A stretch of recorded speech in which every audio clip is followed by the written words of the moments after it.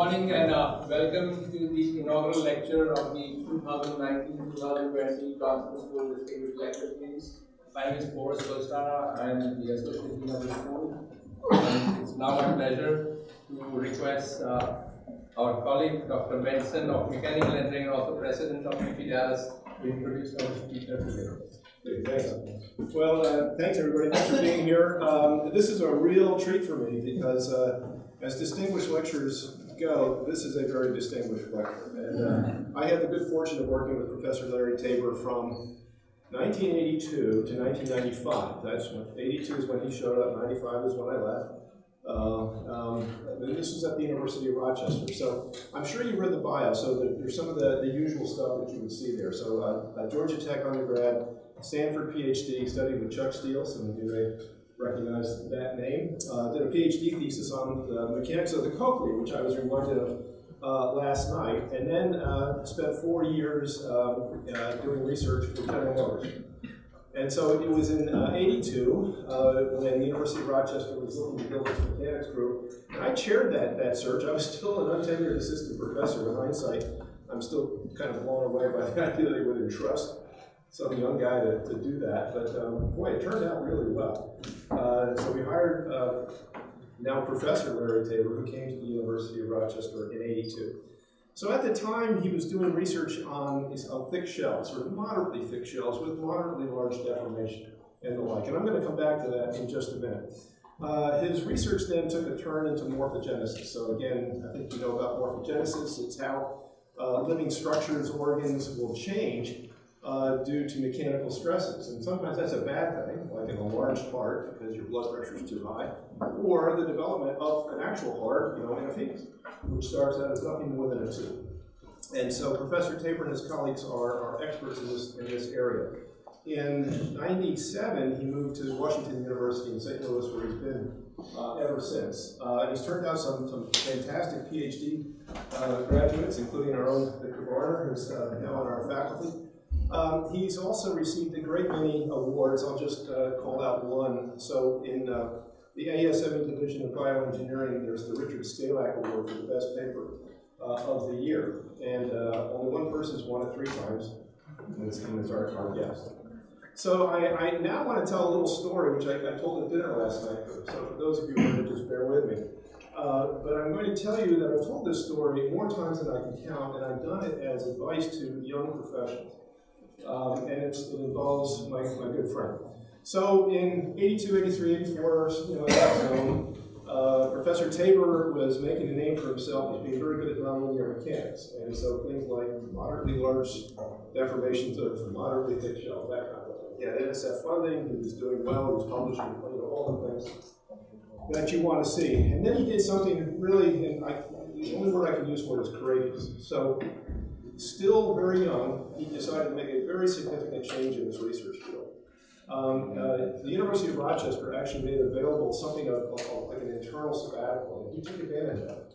And it was competitive. You had to apply to get in. So what he did is, in essence, he stepped away from the research forefront in order to learn something about anatomy. And he worked with the Department of Pediatrics at the University of Rochester. And he learned a lot about anatomy and medicine and the like, and of course he brought his own considerable expertise in mechanics to this medical field. But I will tell you that the models for the heart back then were laughably simple. Probably uniform thickness, a little more than a balloon. And I'm sure you can appreciate that you can't really do anything predictive with such a simple model. So he brought that considerable expertise to the mechanics of the heart.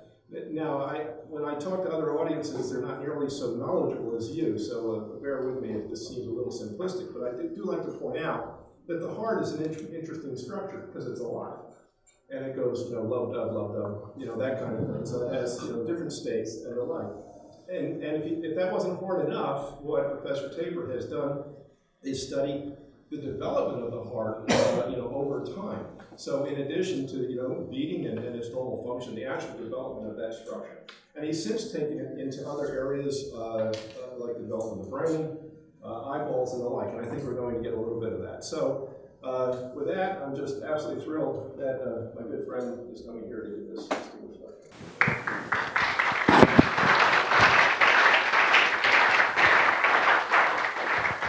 Can you hear me?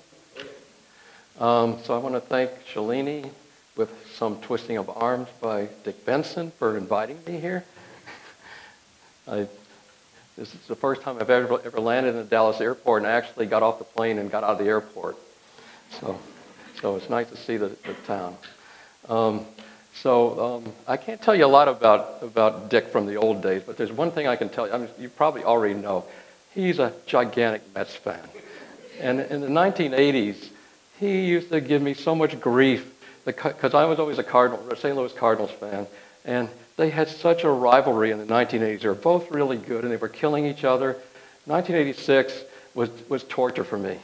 There was the best Mets. The Mets went on, they won the World Series against Boston, some fluke error, let them in. But then the next season, the first game of the year, the Cardinals and the Mets played. This was 1987.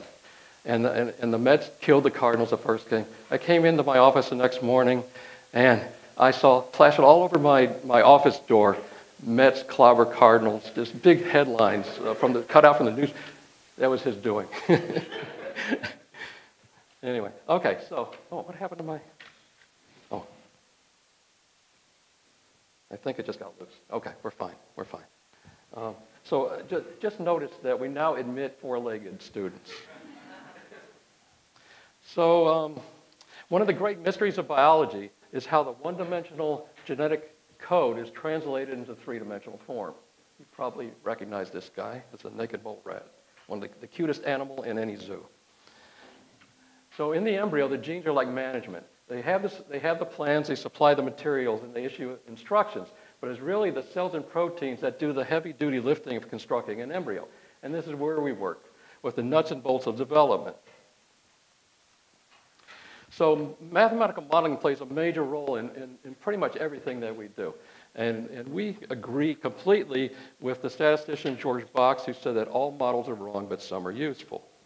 This is particularly true when it comes to modeling morphogenesis, which is the creation of biological form, because for a couple of reasons is that multiple mechanisms can produce the same shape. We're interested in shape, and it's hard to determine exactly what mechanism is producing that shape.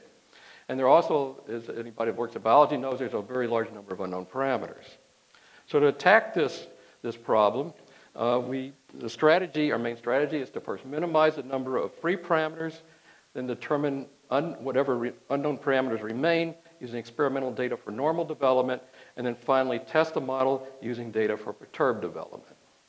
But all this is complicated further by evolution because embryos have been able to develop ways to compensate they have backup mechanisms that compensate for any perturbation. So if you do a perturbation and it does something, you don't know exactly what's going on. Or may not do something.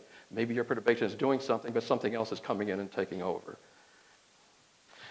So our long-term goal is to understand how the embryo creates organs as an aid to researchers trying to develop ways to prevent and correct congenital malformations.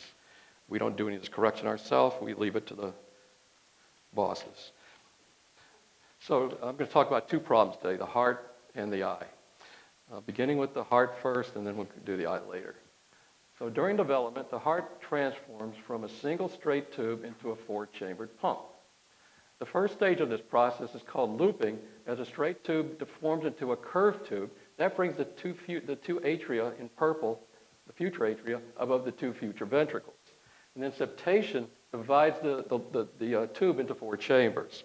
So here I'm going to talk about how the heart tube forms in the first place and then how it loops. In humans, looping begins or takes place during the fourth week of development, just after the heart begins to beat. So you might not know this, but the heartbeat in humans starts at about 3 weeks. And then I'm going to talk about, after that, the looping process. I already said that I was going to talk about the looping. Here's what I forgot to say. I'm old. So in chickens, looping takes place during the second to third day of a 21-day incubation period. And believe it or not, the heart of the chicken embryo develops almost exactly the same as human. So this is a chick embryo after 24 hours of incubation. There's not yet a heart. There are membranes that are on either side of the embryo that are folding. So this is the folding that you see. And they come together at the midline, they fuse and form a heart tube. So this is a 24-hour time lapse, and here's the heart tube forming, and then it loops off to the right side of the embryo. And then a day later, the heart is beating forcefully enough to pump blood to the rapidly growing embryo, and for what we're going to talk about later is the eye, which is this dark spot right here in the head. Now, all this process gets started with the creation of something called the head fold. I'm not going to talk at all about head fold formation because we have the foremost expert on head fold formation in this room, Victor Varner, sitting over here. If you want to, you can ask him. And so this is Victor about 10 years ago, I think, when he was a member of our team. Turns out that last night he mentioned this picture, and I had to keep my mouth shut because I knew that this was in here. So the heart forms from a membrane called the splenopleuron that's originally flat and consists of two layers made up of mesodermal cells and endodermal cells. The heart fields, the primitive heart fields, are located in these red regions on either side of the mesoderm, other side of the midline within the mesoderm. And if you look at it from a top view, this is what the two heart fields look like. Okay? Now, for many years, it was thought that this membrane folds on either side directly toward the midline, where they fuse and split, with the mesoderm creating the heart tube in red and the endoderm creating the foregut in blue. And so this idea stood until roughly 15 years ago when Margaret Kirby and colleagues found that the heart fields actually fold diagonally toward the midline to create the heart tube, which was totally different. So instead of them folding, the fold being like this, the fold is like this. Okay? And so our objective of this part of the study was to try to determine the mechanics of this folding. What causes this type of folding? Oh, and since the endoderm is connected to the mesoderm, then the foregut, which is created at the same time as the heart tube, must be created by the same kind of folding pattern. Okay, so two of the main processes that embryos use to generate force are growth and contraction. So to first explore the effects of growth on this process, we inhibited cell division using the drug acetylcholine. So up on the top, there's a control. This is a control embryo that's cultured from stage 5 when there's no folding yet, nothing here yet, up until stage 12 when we have a looped heart. The folding is indicated by this darkened region up here that elongates to form the heart, and at the same time, the bottom of the this is the splenopleuron that's folding. The bottom of this splenopleuron is called the enterointestinal portal, which is the opening to the foregut, and it looks like this. Okay, now in this experiment, we expose the embryo to acetylcholine to knock out mitosis, and you can see that very little is happening. Then we wash the drug out, continued culture, and the folding occurs relatively normally, ending up with the heart tube even though it has an abnormal shape. So this experiment indicates that the initial folding requires cell proliferation. Next to study contraction, we block contraction using the drug blebistatin. So this embryo is exposed to the drug beginning, again, when there's nothing going on, exposed to it for 7.5 hours, then the drug is washed out, incubation continued for another 7.5 hours. So you can see that when you block contraction, the normal folding occurs. So it doesn't look like much is happening. But what is happening is that the elongation of the heart tube and the foregut is affected. And so we measured the length of the splenopleuron from the top of the head down to the bottom of the membrane, plotted as a function of time. The blue is the control curve. And the first 7.5 hours of the red curve is the embryo exposed to blebistatin. As you can see, the elongation slows to nearly a stop. And then after washout, after you wash the drug out, then the elongation rate picks up again and it becomes relatively normal. So this experiment suggests that the elongation of the foregut and the heart tube, they both elongate together, requires contraction just driven by actin and myosin. Okay, so from this we proposed a new hypothesis to try to explain what's going on. First, it's important to realize that if you have a membrane composed of two layers, and the top layer grows horizontally in this case, it will force the membrane to bend with the growing layer along the outer curvature. And so we postulated that to get diagonal bending, like this, diagonal folding, we would have to have growth in both the x and y directions. And so we speculated that both layers grow in both directions, with the bottom layer, the mesoderm, growing at a faster rate than the other layer, causing it to flip over and become on top. And then after the membranes fuse, we speculate that contraction along the lower border of the sphygmal pleura, where the AIP is, generates a tension that pulls these membranes downward, causing them to elongate. Okay, so to test this idea, the plausibility of this idea, you can't really test it specifically, but you can test its plausibility mechanically. We created a finite element model for the sphygmal pleura, which was a flat plate composed of two layers representing the endoderm and the mesoderm. We modeled half, because of symmetry relative to the embryonic midline, which is the y-axis, we only need to model half of the embryo. If we look face on at these two layers, the heart fields are located in this upper right-hand corner of the mesoderm. The edge of the future anterior intestinal portal is this green stripe down the mesoderm. We put the midline on rollers to allow it to slide, this edge to slide up and down. The bottom edge is allowed to slide side to side. The two other edges are free. Oh, and to simulate growth and contraction, we did it the same way. I'm not showing any equations. That's probably the only talk I've ever given that I've never shown any equations at all. But to simulate growth and contraction, we did it like we were going to simulate expansion and shortening or cooling or contraction of a metal that's heated or cooled. So it's like thermal elasticity. Okay, so here's a movie of the model. So it starts out as a flat plate. I don't know why it skips to the end. Okay, so here's the diagonal folding. It fuses. We simulate fusion when it hits the midline. Turn on contraction along the green stripe. It pulls everything down. And then we put inflation pressure between the two layers that causes the heart tube, which is in red, to expand. This is a cross-sectional view of the model. So there's the folding. Comes to the midline slowly.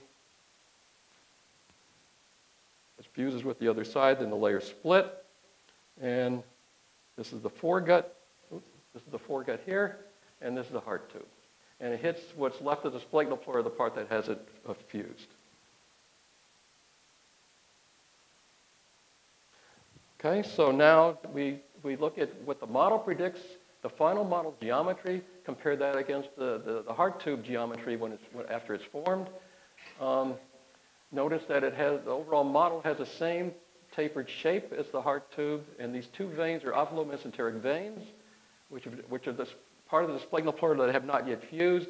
That's represented by this and this. It's not exact, but it's reasonable, I hope.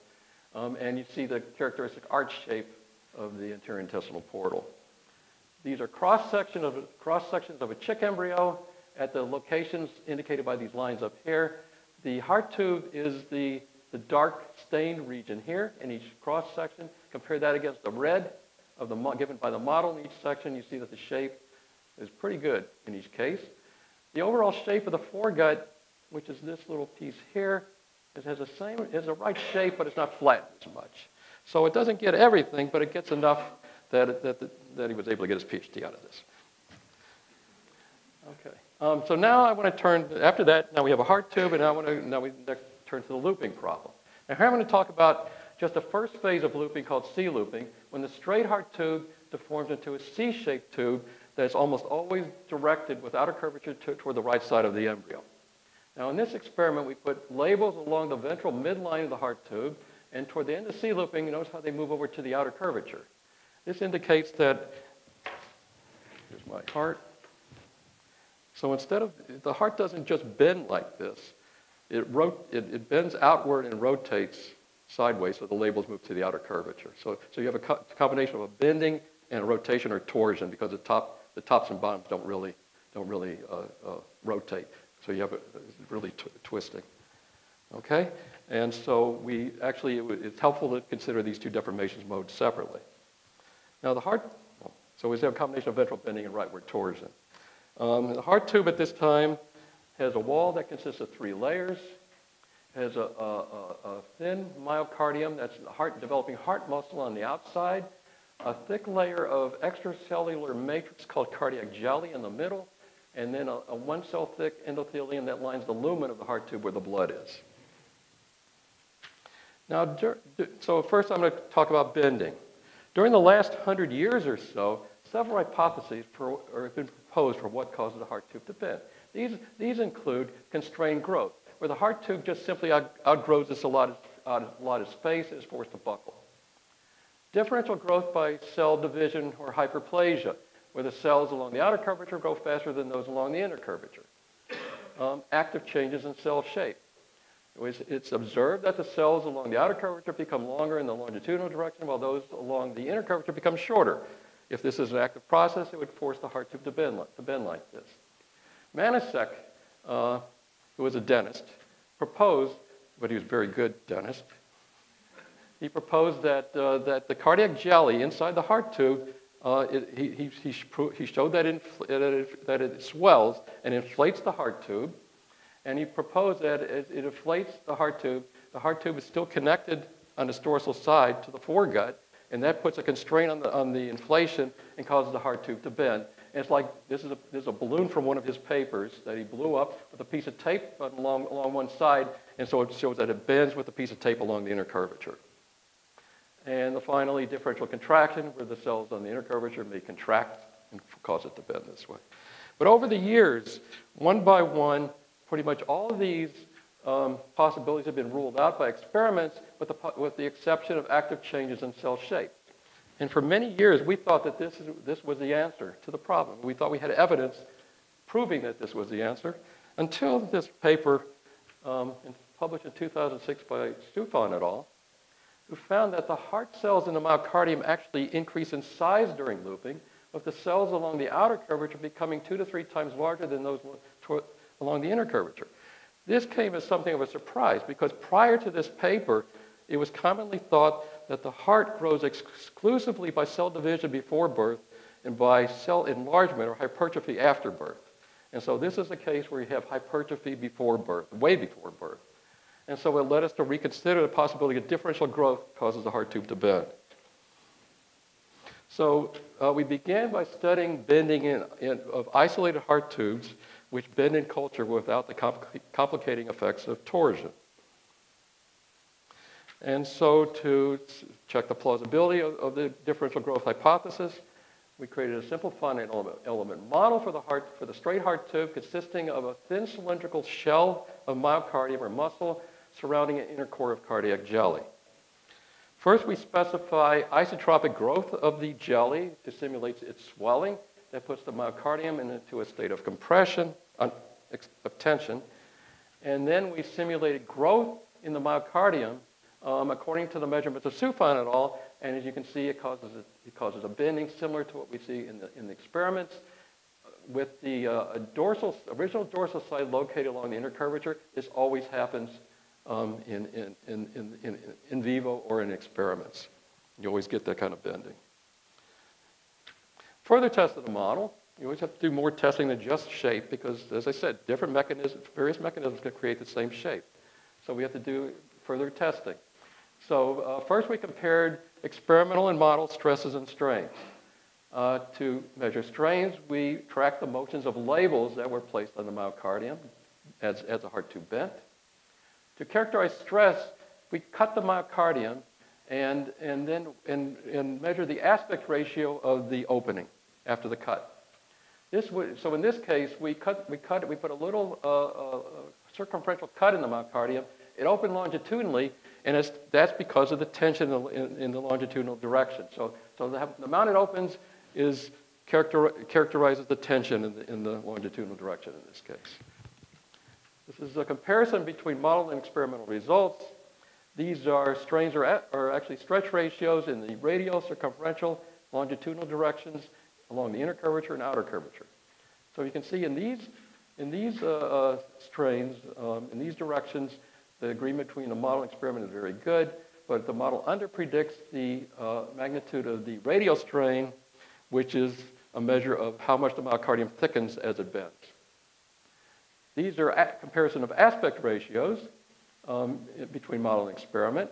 So these are aspect ratios due to cutting that characterize stress in the longitudinal circumferential directions at both the outer curvature and inner curvature.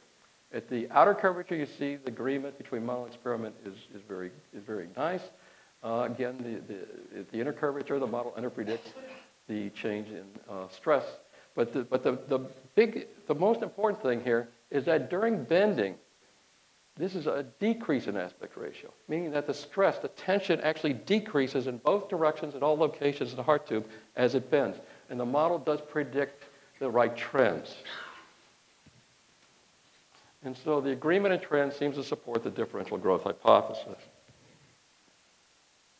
Okay, now as far as torsion goes. So we found that bending is driven by forces that are generated intrinsic to the heart tube, but torsion is driven mainly by forces extrinsic, outside, external forces on the heart.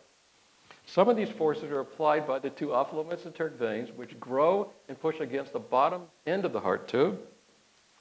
If we look at a cross-section of a chick embryo, here's the heart tube connected by this dorsal mesocardium to the foregut at this time.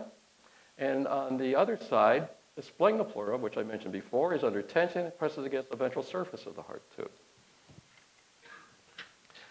So we did some experiments to try to understand what's going on here. So in this experiment, we put labels along both the left and right edges of the heart tube, cultured the heart or the embryo for 6 hours. The labels along the left side become these green labels that move to the outer surface of the heart tube, move to the ventral surface of the heart tube, the one that on the front. And these labels on this side actually become these red labels that are actually move behind the heart tube. So as the heart twists this way, the labels, the whole thing rotates like this. And it's indicated by the motion of the labels. And then after this, we cut off the splenic pleura first, the membrane over the heart tube, and both sets of labels move back toward the two edges. And then we remove the two veins, cut off the two veins, and they return to the left and right edges. So this simple experiment indicates that the splenic pleura and these two ophalomesenteric veins drive this torsion. So from this experiment, we postulated this hypothesis for torsion. This is a schematic of the ventral view of the heart tube and veins, and this is a cross-sectional view. And this shows the pressure that the splenic pleura here presses as it presses against the heart tube.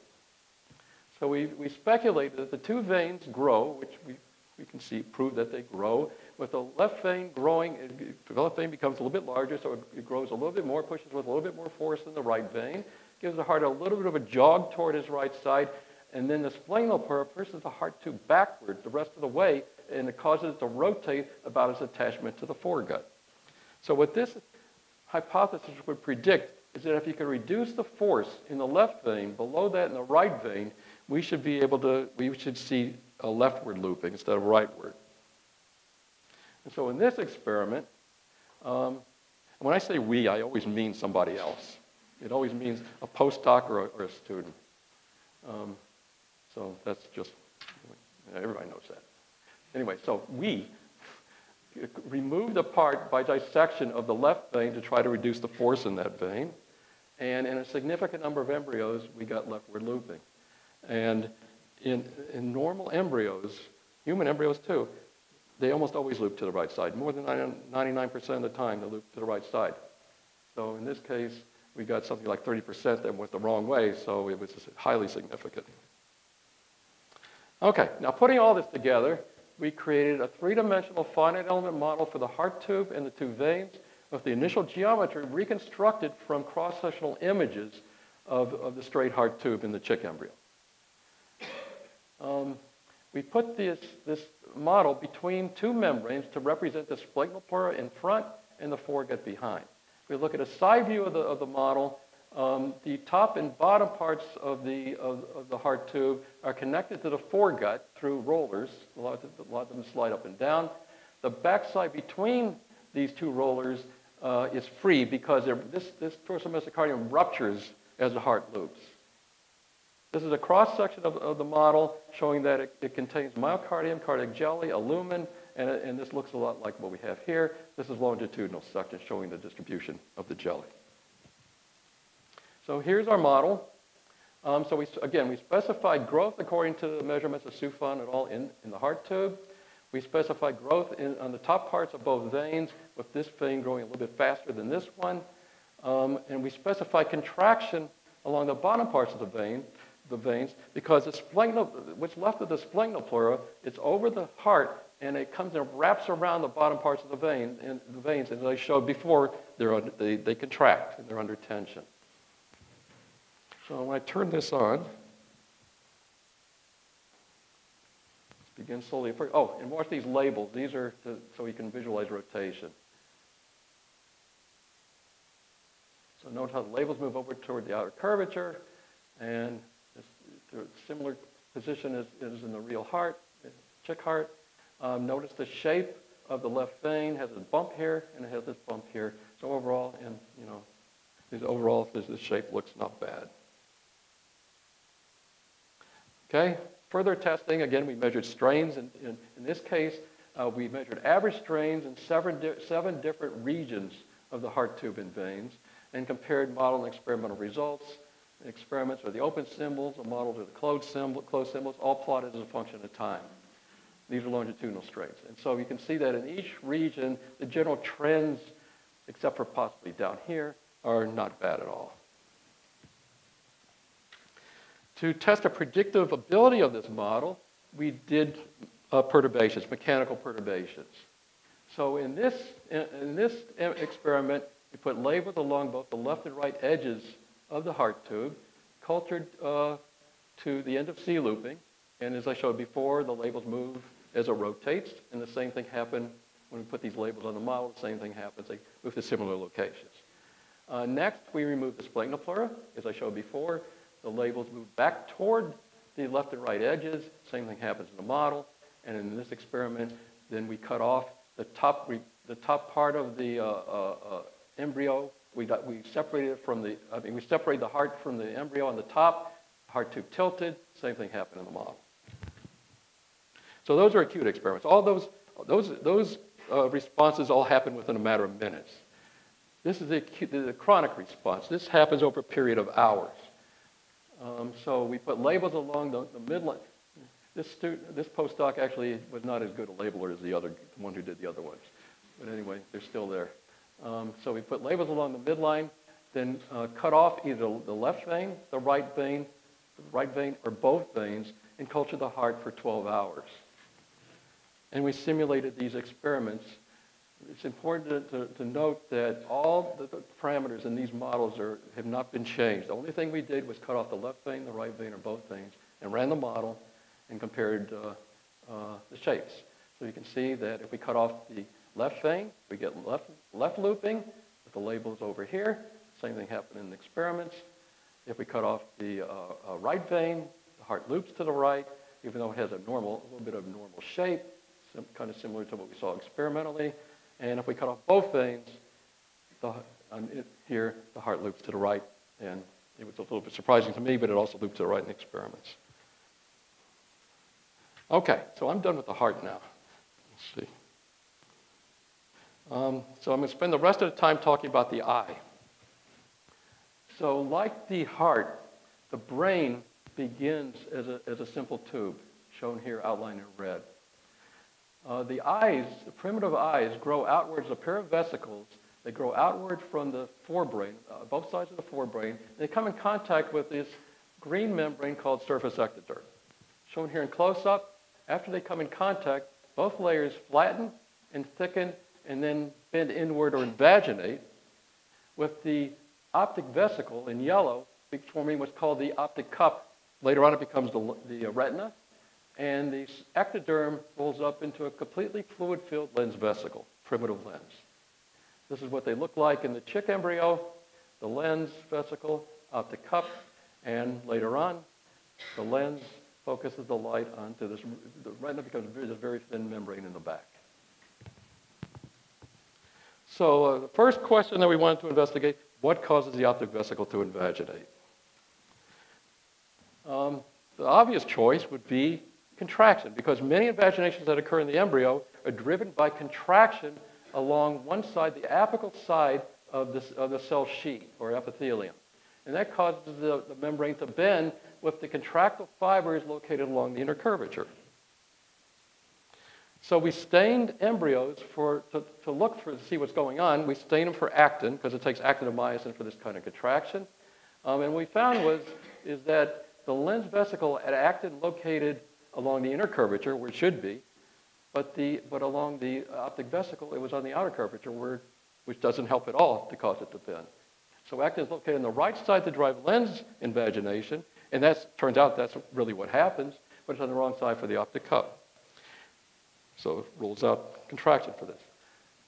So that led some researchers to speculate that the lens, as it invaginates, it just simply pushes the optic cup inward. But experiments by Heyer et al.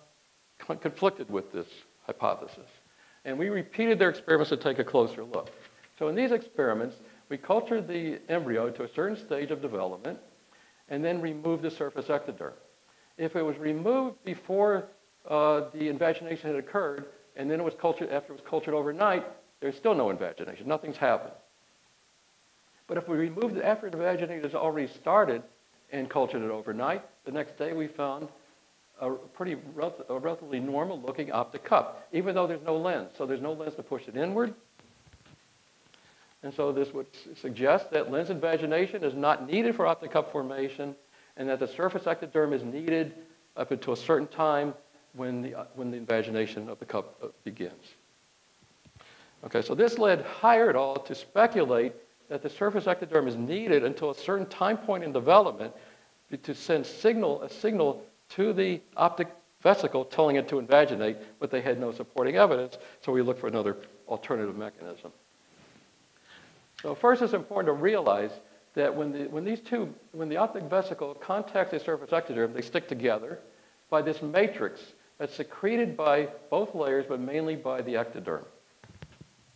And so we speculated that what's going on here is that, so if you have this is a section, say, of a straight, let's just say a straight membrane, and you have a stiff matrix that's not growing on this side, but these cells are dividing and trying to elongate, they'd try to expand, and this would inhibit expansion, cause it to bend with the matrix along the inner curvature, similar to what you have when you have a balloon with a piece of tape on one side.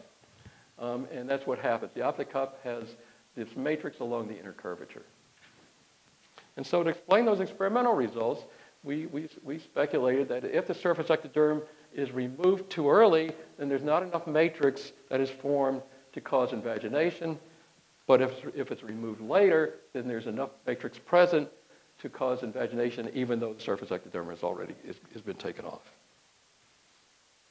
To test the feasibility of this idea, we modeled the optic vesicle as a thick spherical shell, coming back to my shell stuff, the thick spherical shell with two main regions. The inner region, this is going to invaginate this region, and this region is the outside the invaginating region. They're both cell layers.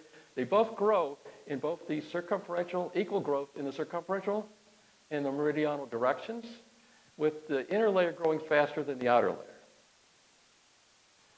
Or the inner region growing faster than the outer region. And the matrix is represented by a relatively stiff, thin layer on the outside of the inner region. So we turn on the growth. Oh, and we actually estimated the properties of these cells in the matrix by microindentation. When we turn this on, now I don't know why this is so nervous. It only does that on this computer. But you can see how it invaginates. I think when it slows down there. You see it has a really nice invagination that looks a lot like a real optic cup. But again, we got to do more than compare shapes. So additionally, we measured the invagination depth as a function of time. The thickness and the curvature at the center of the optic vesicle was a function of time, here and here. Compared experimental data to the model data, model results given by the blue lines, and you can see that in each case, the agreement is not bad. To test the model predictions, we did additional experiments where we removed this ectoderm. So again, if we move it at the early stage of invagination, what happens is immediately after we remove it, some of the curvature is lost, but not entirely, because there's still matrix left. Okay, and this is just within a few minutes. But then to degrade the rest of the matrix, we expose the embryo to collagenase, and the vesicle popped back out completely. The inward curvature reversed to outward curvature. But if we removed it at a later stage of invagination, it remained invaginated. And in general, we found is that the number of vesicles that pop back out, or cups that pop back out, decreased with the age of the embryo when we did these perturbations.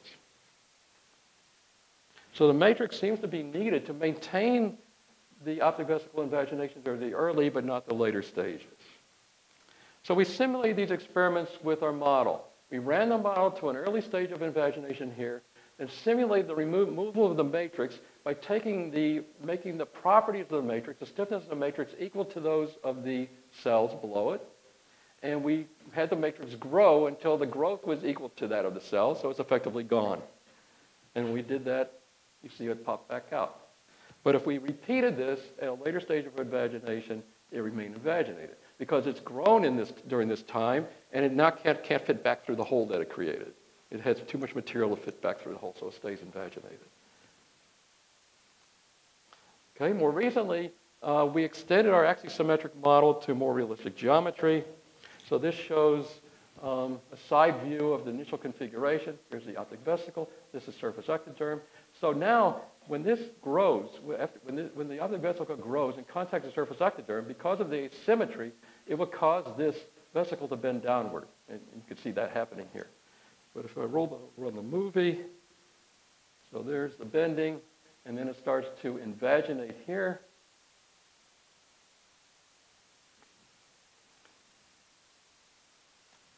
And if we flip it around and compare it to a sketch of an actual optic cup, you see it has a very similar shape, including the formation of this groove here on the bottom called the optic fissure, which later on becomes a conduit for blood vessels. Okay, now I'm going to spend just a few minutes talking about the lens. It's just to take a few minutes. I'm not going to talk about how it invaginates, because I already said that it invaginates because of contraction along this apical surface. But one question that has been largely overlooked until now is, how does this vesicle close?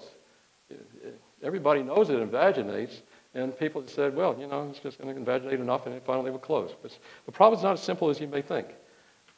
If the lens has the shape of a cylinder, then if you have it contract in a thin region on the inside curvature, it will close really easily. It's like if you were taking a piece of paper and rolling it up. You can make it close no problem. But the lens is not a cylinder. It's more like a spherical shape with a hole in it that needs to close. And if you look at it from a top view, what you have to have is that the circumference of the opening has to become zero as it closes. This creates huge circumferential stresses surrounding this hole that inhibit this closure. And so you have to have a way to overcome these extra stresses that inhibit the closure, that resist the closure. And this is also similar to the problem you have if you have a circular wound, it has to close. And embryos have developed very nice way to develop enough force to overcome these stresses.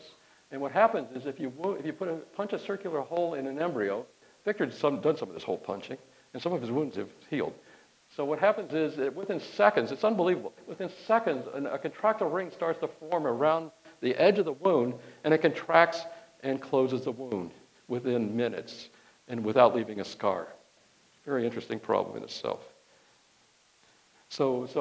Anyway, we looked for a ring like this by staining actin in our embryos. Couldn't find it. We couldn't find any obvious ring surrounding the opening in the lens that would cause it to close. So as a possible alternative, we looked at this possibility. So for decades, it was known that during lens closure, there's a ring of dying cells or dead cells that appears. It's called apoptosis, programmed cell death. It appears around the opening to the lens as it closes. And we thought, well, maybe these cells are dying and being removed to shrink the circumference, like the contractile ring would. And so we exposed some embryos to apoptotic inhibitors, and we found that most of the lenses did not close. To test the feasibility, again, we turned to modeling, and this is the surface ectoderm. Before it has started to invaginate, it has a contractile contractile layer on its surface. When we make it contract, it invaginates. That's no surprise, but only to a certain point. This is about as far as it will go before it stops. And then we simulated apoptosis within this region, originally here, this region here, in a circumferential direction, and that made it close completely. And here's a 3D representation of the full model after it closes. And this is the shape of a cross-sectional shape of a lens in the chick embryo after it closes. And if you compare, so we modeled again half of it. If you compare this against this, again, it doesn't look too bad. And then finally, we did more geometric measurements. So let's see, we measured the thickness at the center, the arc length along the outer curvature and inner curvature, here and here. This is the outer curvature and inner curvature. And we measured the gap distance, the normalized gap distance here as a function of time. And again, in each case, you compare the model and experimental results, and you see pretty good agreement, especially here. I was really impressed by this and this. So in conclusion, our models are obviously wrong, but we hope that they're useful. And thank you.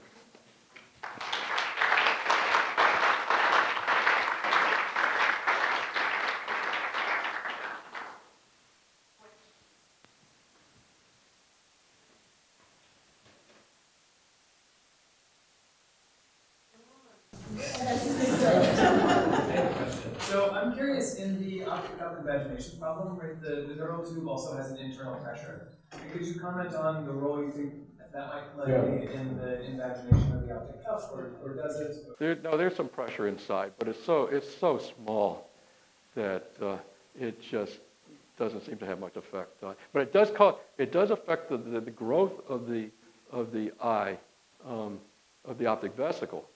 It'll affect the growth of the optic vesicle, but it doesn't seem to affect the invagination. So if you take the pressure out, it will grow. It'll be smaller, just like the brain is smaller, if you take the pressure out. So as a follow-up to that, right, there are groups, right, where they've taken, aggregates of, right, stem cells that will undergo, right, or recapitulate certain aspects of optic morphogenesis. Do you speculate that, those sort of self-assembly processes in culture are invaginating by a similar mechanism where they're getting ECM that's being deposited? Well, that's still debatable.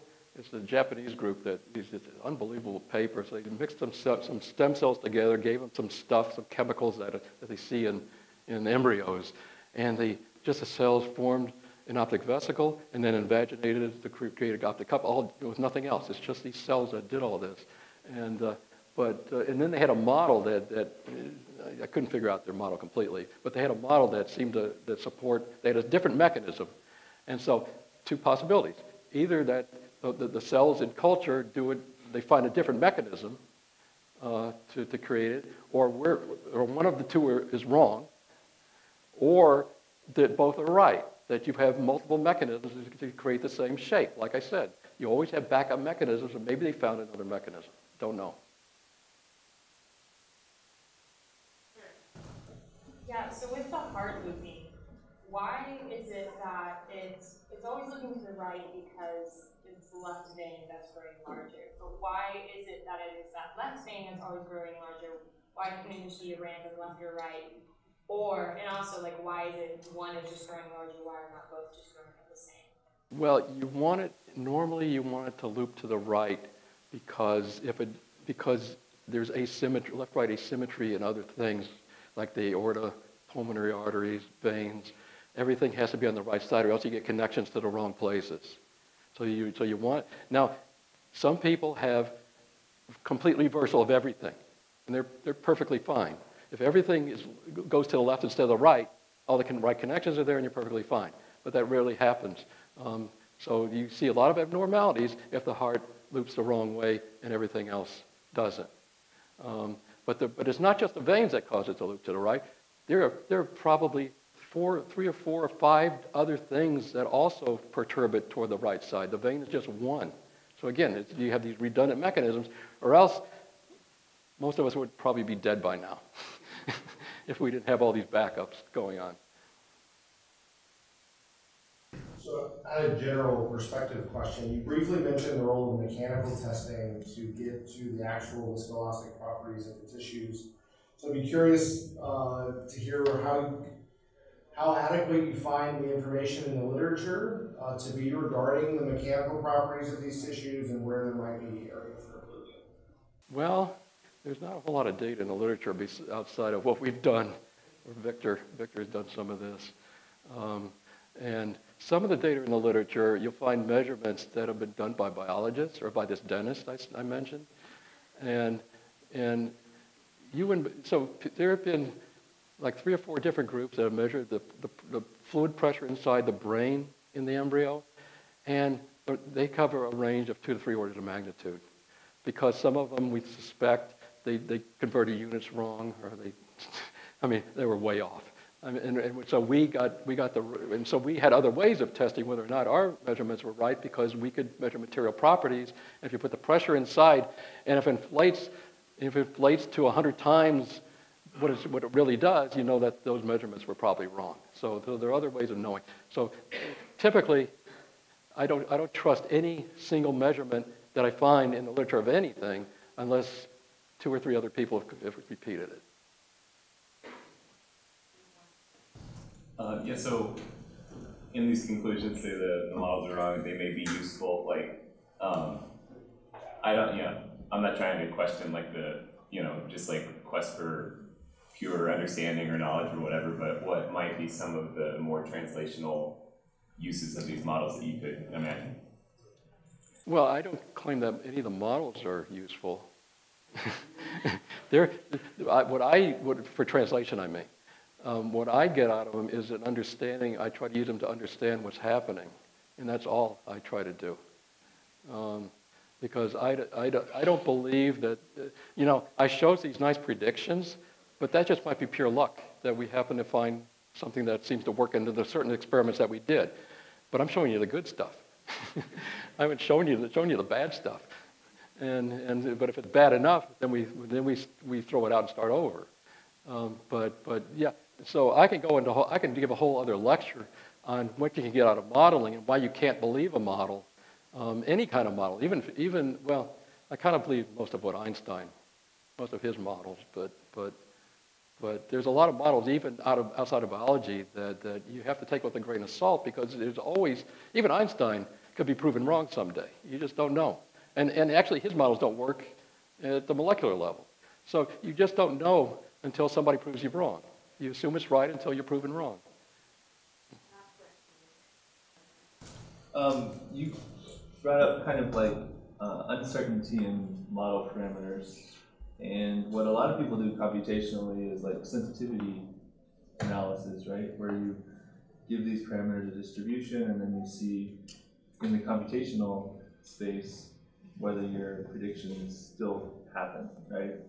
Or they're sensitive to it. And so what leads you to do more, instead of doing that, maybe, do you do that, first of all? And Sure. The mechanical part seems to be like the better validation of it, the mechanical perturbation. Can you talk about that at all? Well, so in biology, sensitivity analysis only gets you so far, because so many of the parameters, even if you carefully measure, if you take 2 embryos and you do exactly the same measurements at exactly the same time of development, you might get answers that are 100% different. And that's typical, especially in embryos. They're so variable. The shape is even highly variable. And so the heart goes through all these, they all have the same basic shape. You know, it has a loop. It looks like a loop tube, but that tube may be squashed this way a little bit more than the next one. But they all end up looking the same in the final result because somehow it corrects all these. It makes all these corrections because it can detect if something's going wrong and it makes corrections. So there's only so much that you can get out of sensitivity analysis in biology. You can predict whether or not something. Parameters that the final shape is too sensitive to a parameter, then you say, oh, it's not believable. But there's so much variability, it's very hard to know what's right and what's wrong. So all you can do is look at the trends, I think. That's what I try to convince people to do, is look at trends, not quantitative comparisons, because there's too much variability in biology to make quantitative comparisons. We can't get to the, 12th decimal point like physicists can, but sometimes the first decimal point is all we can get, and sometimes one significant figure is the best we can do. We might be, sometimes we're off by only one order of magnitude. That seems good. So sensitivity analysis only gets you so far in these problems. That's all time, Larry, for the